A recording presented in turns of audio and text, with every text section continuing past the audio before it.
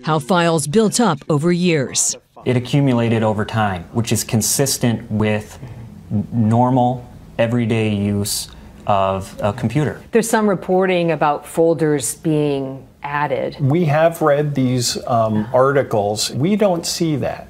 So I believe that that's because we have a more pristine copy. The laptop and its contents have fueled Republican interest in Hunter Biden's business ventures. Hunter Biden was working with Chinese nationals.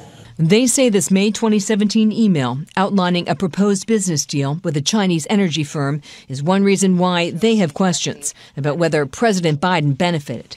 We're prepared to subpoena Hunter Biden. We would certainly hope that he would want to come before the committee and clear his name. Two of Hunter Biden's former business partners, including Tony Bobulinski, who received the email, told CBS News the 10 held by H for the big guy is shorthand for 10% held by Hunter for his father. After the email became public in 2020, the author of the email told the Wall Street Journal Joe Biden was not involved. The author has not responded to CBS News' questions. Mr. Biden has consistently denied knowledge of his son's work or financially benefiting from it.